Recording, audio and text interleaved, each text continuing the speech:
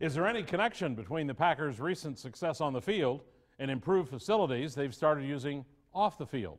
Both changes happened immediately after that disaster in Detroit. Fox 11's Ben Krumholtz went along today to capture the first public view of those changes on the east side of Lambeau Field. If you've been outside Lambeau Field the last few months, you've seen the expansion near the stadium's Oneida Nation gate. On the inside of all those new bricks are upgrades for players and coaches to enjoy. This is something we've been working on, really in the planning stages for a couple years. As part of the team's atrium expansion, player facilities had to be moved and in the process were upgraded, like the team's cafeteria, weight room, resource area, and lounge. When I was a player, now I played in the 70s and 80s, but I brown bagged it. We would,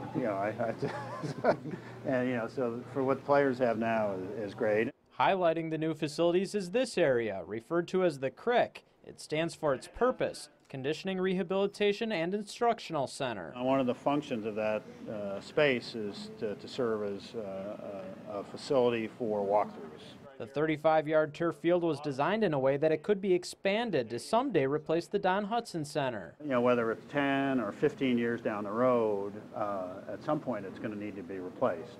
At the center of the facilities is a new lobby that players will enter when their new parking lot is complete. The second they walk in the door, they'll be greeted by the team's 4 Lombardi trophies, retired player jerseys, and other signs from the team's 13 World Championships. I think not only reminds the players of the great history and tradition that this organization has, but also serves as a motivating factor that this is what we're here for and what we want to win.